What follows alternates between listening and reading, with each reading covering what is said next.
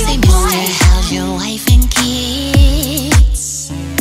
Do they know you like to handle this? Only One. It opens the album. Only One is a very kinky, very seductive song about really being what is desired, even though it is desired in secret.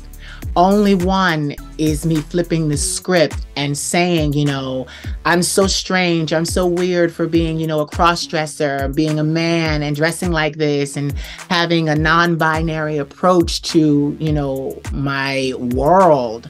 You know, Only One is that song that says, you know, people are ridiculing me, and I'm saying, just because you're ridiculing me doesn't mean your daddy doesn't like it.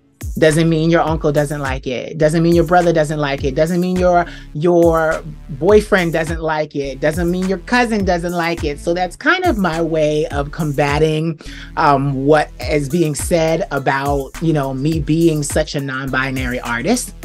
You know, and, you know, we all know I'm a cross-dresser. That's what I am. I'm not in drag or anything like that. This is just the part of who I am. So Only One brings that home. It says, listen, you may not like it, but come get your daddy, because your daddy likes it. And he likes it so much that he won't leave. That is Only One. And it is quite a way to open the album.